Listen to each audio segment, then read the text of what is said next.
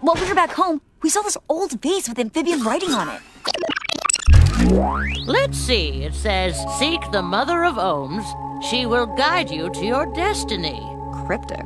What's it mean? We don't know, but we found this message on Earth, so it must be important. I'm sure if we find Mother Olm, she'll have all the answers.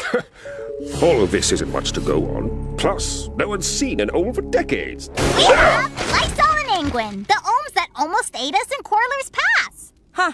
Anyone know any friendlier, less murderous Olms? Huh? Murderous Olms it is.